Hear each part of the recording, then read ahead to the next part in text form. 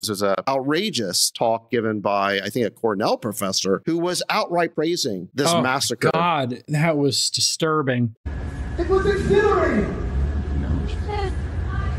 It was exhilarating. It was energizing.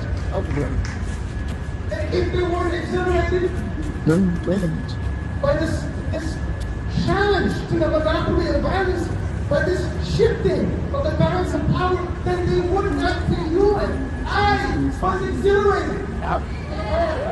So look, I think that these alumni have a point in saying that these elite campuses have been clearly putting your thumb on the scale in favor of certain views. You've been suppressing certain views. So this must be a view that you either share or endorse or permit, given that the rest of your speech regime is so restrictive and oppressive. So even though I would, in a different circumstance, support academic freedom, I don't think these colleges have a leg to stand on.